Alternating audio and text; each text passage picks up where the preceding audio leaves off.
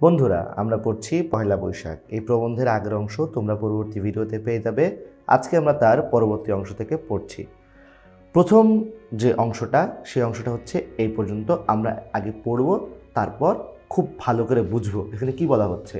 এখানে বলা হচ্ছে প্রাচীন কৃষি সমাজের শীতকালীন নির্জীবতার পর নবজীবনের আবির্ভাবের ধারণার সঙ্গে বাংলা নববর্ষ উদযাপনের বিষয়টি সম্পর্কিত ছিল।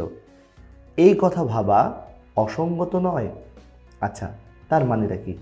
তার মানেটা হচ্ছে মূলত হচ্ছে 1556 সাল, 1556 সাল। আর হিজরি যদি বলি, হিজরি 992 হিজরি, 992 হিজরি। তো এই 1556 আর 992 হিজরি, 1556 হচ্ছে সাল, হ্যাঁ, মানে খ্রিস্টাব্দ আর কি। 1556 সাল আর 992 হিজরি, সেই সময় থেকে হচ্ছে নববর্ষ শুরু হয়েছে, পালন হয়ে আসছে।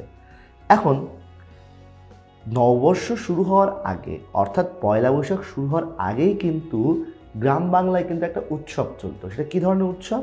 সেই উৎসবটা হচ্ছে শীতকালীন নির্জীবতা।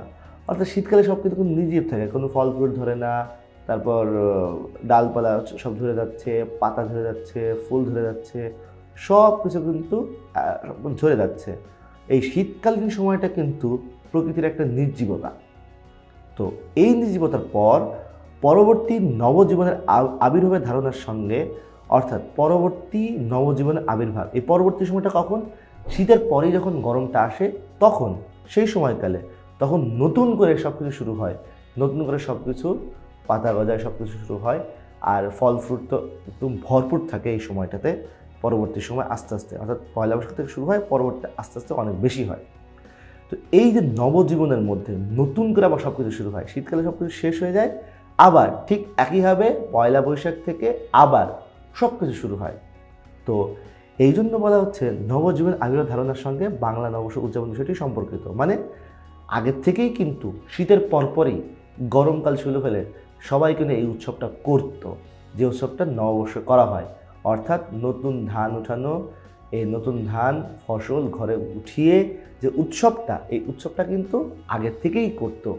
কিন্তু ব্যাপারটা কি হয়েছে, পয়লা বৈশাখ আসার পর নির্দিষ্ট একটা দিনে এই উৎসবটা হতো, অর্থাৎ নতুন বছর শুরু উপলক্ষে, যে শুরুটা সবসময় ভালোভাবে শুরু করব, এরকম একটা উদ্দেশ্যে। তো বন্ধুরা, আশা করি বুঝতে পেরেছো। তো এই জন্য বলেছে এই কথা ভাবা অসঙ্গত নয়, মানে অমিল, একবারেই যে প্রাসঙ্গিক নয়, ব্যাপারটা এরকম নয়, অপ্রাসঙ্গিক নয়, অবশ্যই প্রাসঙ্গিক এই কথাটা। আবার কি বলছে, এক সময় গ্রাম নগর নির্বিশেষে বাংলার সব মানুষ, সে হিন্দু, মুসলমান, বৌদ্ধ কি খ্রিস্টান হোক, বাংলা নববর্ষের উৎসবে সোৎসাহে, বন্ধুরা সোৎসাহে শব্দের কথা মানে হচ্ছে আগ্রহ সহকারে,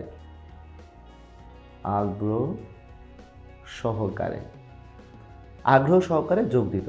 অর্থাৎ এই যে উৎসবটা, নববর্ষ যে উৎসবটা, পয়লা বৈশাখ যে উৎসব, এটা কিন্তু একটা অসাম্প্রদায়িক, মানে হচ্ছে এর মধ্যে কোনো ধর্ম আসতো না।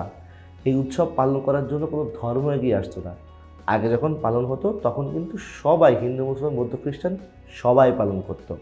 তো পরবর্তীতে পাকিস্তানি আমলে এই উৎসবটা নিয়ে একটু ঝামেলা হয়েছে। অর্থাৎ তারা এই কথাটা বলছিল যে নববর্ষ উৎসব নাকি এটা ইসলামী আদর্শের পরিপন্থী, তাদের ভাষ্যমতে, পাকিস্তানি ভাষ্যমতে। কিন্তু তারা এই জিনিসটা বুঝতে পারেনি এই উৎসবটা কিন্তু সবার।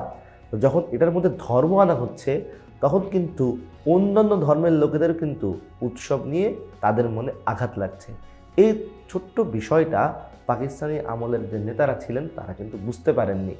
তো পরবর্তীতে কিন্তু বাঙালিরা ঠিকই তাদের নিজেদের মতো করে, জাতীয়ভাবে না হলেও, পাকিস্তান আমলে জাতীয়ভাবে উৎসবটা পালন করতে না পারলেও নিজেরা ঠিকই ঘোষণা দিয়ে কিন্তু এই নববর্ষ উদযাপন করেছেন।